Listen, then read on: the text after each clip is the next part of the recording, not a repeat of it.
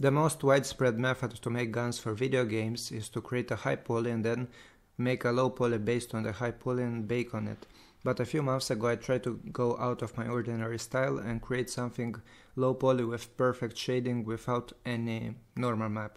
And that was done by using a vertex normal scheme, which I applied on every single piece in this model, and I want to show you how it is done. Especially if we get a matcap, you can see that it is very clean everywhere, especially on this hole, which was the main problem. If it wasn't for this place, I wouldn't have gotten such nice results on the rest.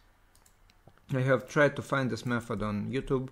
Sadly enough, no one really did it.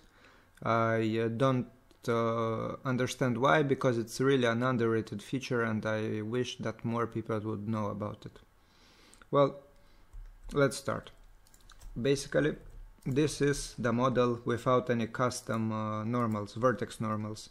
When you model an object normally, yeah, I'm a comedian, I know, you get bad results like that stretch. Do you see that? I don't know if YouTube compressed it or not, but I can clearly see it there. And this is a model that already has the modifier from that one, but it is applied. And the problem when it is applied is that if you edit it or anything, the normals destroy themselves. This is why when you maybe imported an object from the internet, it has custom normals, and if you modify it, it will look bad. And this, let's start from the beginning. Okay, so what I will show you how to do is set face strength. If you want to fix this bad shading, let's get a better mancap like this. There's a huge difference. You need to apply a weighted normal over here at modifiers, but it is not enough. Even if it helps the shading a lot, you still have those stretches. For those also the sharps are unmarked, so keep sharp. Well, what I did here was that I separated the bevels, those bevels over here, with the main pieces, which are these ones here and here. Those don't have to be connected to each other because they don't have to influence each other's shading. Okay, so how do we do it? You need to manually select every single bevel in your piece. I already did, and I set materials. You don't have to set a different material, but I do this because, as you can see, well, not this material. It is much easier to select everywhere if I have a custom material on every single piece. It helps me work with it easier. Anyway, we selected all of the bevels in face select, and we have to press Alt-N. Alt-N to go to set face strength and set the bevels to medium. Then that we set the normal face strength of the bevels to medium, we have to press Ctrl-I to inverse select, to select everything else other than what we have selected already. And press again Alt-N and send the face strength to strong. Now, if we go back to single shading and better matcap, also we still have those because in modifier we didn't enable face influence. This always has to be ticked when you work with those. You can see what huge of a difference this makes. So this without face influence, it looks that bad because this part over here is calculating its shading based on that thing over there. So this is the best way to go around it. I really love this technique, especially since before this I used to mark sharp, and even if sharp helps it, like if we go everywhere around that place and mark everything as sharp, yeah, it fixes the problem, but it defeats the purpose of having a smooth edge. Don't mark sharps everywhere because it's not that good looking.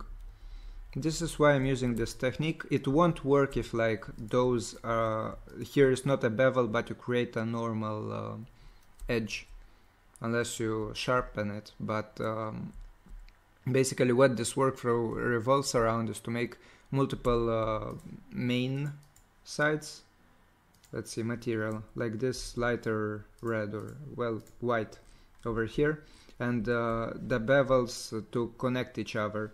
So when you enable the weighted normals with face influence and keep sharp, if you mark sharp, I marked sharp inside, so I don't have to add extra topology to this place. But I could, if I wanted, I could bevel this and set it as a red material, which means bevel, and set it to face influence medium and the rest to high.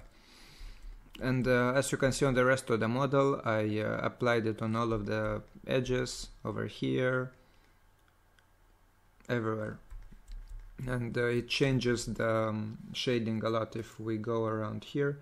Let's go to single again. You can see this very nice sharp line here, and the shading is pretty good, even if, well, it doesn't have an handgun here, but it had in other pieces. And if we disable it, you can see that bad shading over there, and it basically looks like a cube that just got smoothed out like this. I hated this look, like a pillow, you know. And I can enable this. And I wanted to show you this piece because here's an handgun. It will be triangulated, but even if you triangulate, the shading will stay the same. And well, let's do it right now. Actually, triangulate. Move it here, like this. You can apply it if you want. It is triangulated from an handgun, and this side is still shading smoothly. Don't actually want to triangulate it because I didn't duplicate it before, but that's the point. So yeah, as a final thing to say, I want to thank Ngun. He helped me figure out this setting, which allowed me to develop another work style. I will link his ArtStation below. And as a final warning, don't do Roblox. This model was actually for a Roblox dev, and I got scammed. He was supposed to pay me $60, but as this model got finished, he tried to lowball me at $40, and even 60 was low for the days of work that I put into it, and it wasn't nice. Treat them like kids that try to scam you. Ask beforehand or something. I don't know, if it's a company, ask for a legal contract and specify every single detail there. But yeah, Roblox is not to be trusted.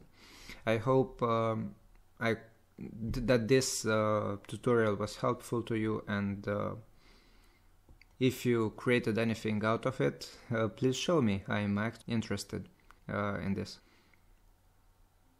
So yeah, bye guys.